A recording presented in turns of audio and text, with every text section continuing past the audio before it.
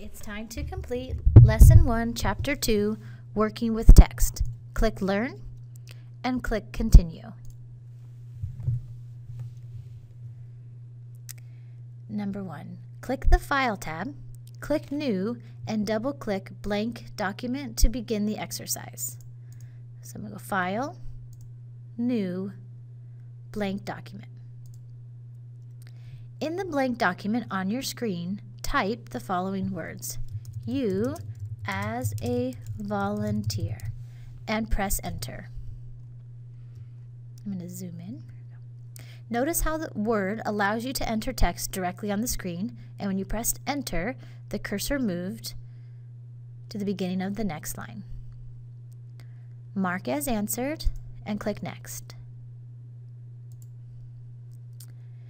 Type the following text as shown, pressing Enter only when you see the paragraph mark symbol. I'm going to zoom in my text so you can see that symbol a little better. Looks a little like a backwards P. Your text will wrap at a different location than what is shown here, as the text here is formatted to fit within the instruction box.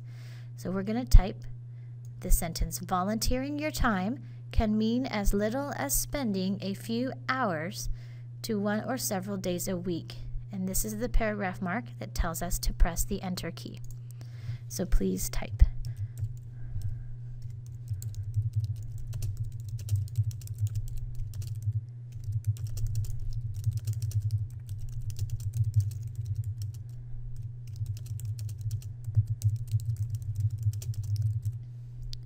Please be careful to type the text exactly as shown, including capital letters and punctuation.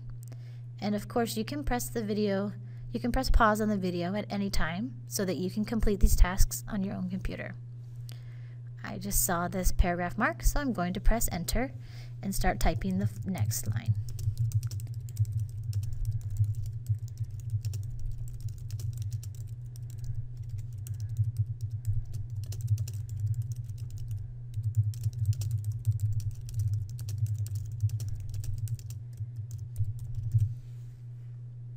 Just typed the second sentence, and I notice there's another paragraph mark, so I'm going to press Enter, and then I'm going to type the third.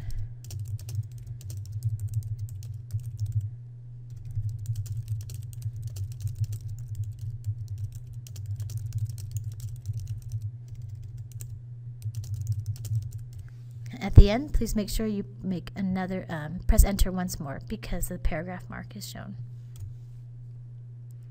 As you type the information into your document, you will have noticed that the text wrapped from the right side back to the left side when you ran out of space. So that's in this sentence here. Ran out of space after the word how, and Word automatically moved it to the following line.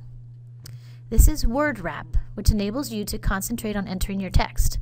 Word, by default, uses line spacing of 1 800ths, 1.08, and results in the extra space between the lines of text.